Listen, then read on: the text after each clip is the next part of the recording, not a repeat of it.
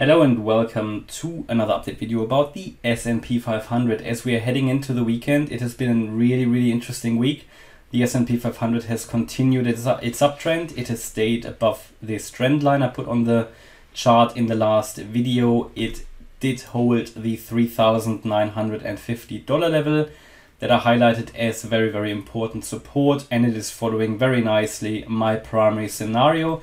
It has even reached my target area of the wave 3, very nice, and I would even expect it might go a little bit higher here in this green area, which is located between the $4,230 level and the $4,340 level, which is, as far as I remember, between the 1.618 extension and the 200% extension. Yes, perfect. So it's reached that area. This is a really good sign for the breakout scenario that I'm following here, which is also my primary expectation with a 60% probability. Why is the bullish expectation not higher probability? Well, purely for the reason that we've now come from quite a long downtrend and it is still very early days at the moment. As you can see it here on the chart, while we are hitting targets here, left, right and center, this has only been so far a 3-wave move, a wave 1, a wave 2 and a wave 3.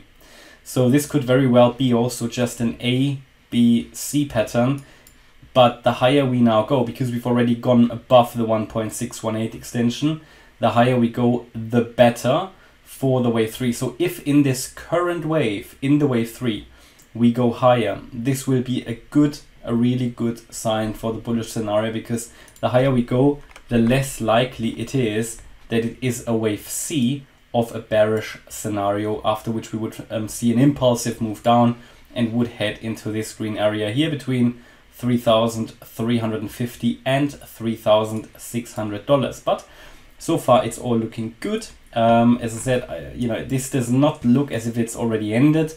It can, in the current scenario, overshoot it. It can go, for example, to the 200% extension at $4,340. No problem. And then after this wave 3 is peaked, I would look at a wave 4 retracement. Now I wouldn't short this. I mean, I'm looking here at the S&P 500 futures, which of course can be shorted, can be traded, but I wouldn't short this because the distance to the downside is very short. And should we now go even higher here in this wave 3, bear in mind what always happens, and I'm going to show you that, then this target range for the wave 4 will change as well. At the moment I've got it between the 23.6% fib level at $4,110 and the 38.2% fib level at $4,035. But this was calculated based on the assumption that we might only get to the lower end of my target area here. As you can see, what happens now that we go higher, the target range will move as well. And let's say we max this overall target area for the wave 3 out, then we could theoretically only come down to 4,200 to find support in the wave 4 and move higher, and then there is not much space left. Okay, so for shorting in an uptrend, be careful. I'm now going to move up this wave 4 target area already based on the current price to $4,130 to $4,050. It could, in an extreme scenario, even go down to the 50% level at $3,991.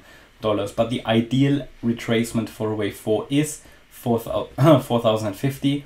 It's the 38.2% fib level. But again, it's not looking as if it's stopping yet, so this could push higher. The $4,200 level, by the way, was a very relevant level. We've broken above that level, we have come down to retest it, and we're even pushing again higher with engulfing green candles.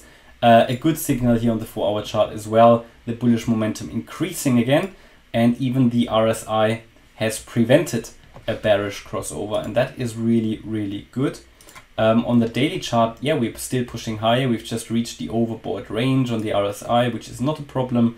The market can hold this for a while. And also here, the bullish momentum still increasing on the MACD. So it's actually pushing further to the upside. And that's a good sign. Yeah, and yeah, again, everybody was like, right, we're gonna crash and crash and crash in the stock market. I've been telling you throughout here that we are very, very close to the low, very close to the low, and then we reversed in my reversal area. Amazing, and we're now on track to push higher. Bear in mind, it's only a 60% probability at the moment.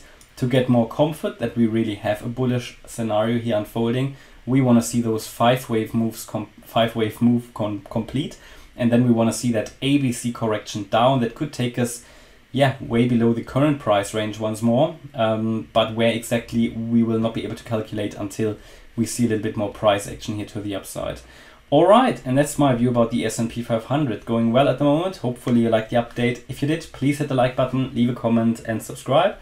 And yeah, if you really like the content, also check out my main channel, More Crypto Online. Thanks a lot for watching. Bye-bye.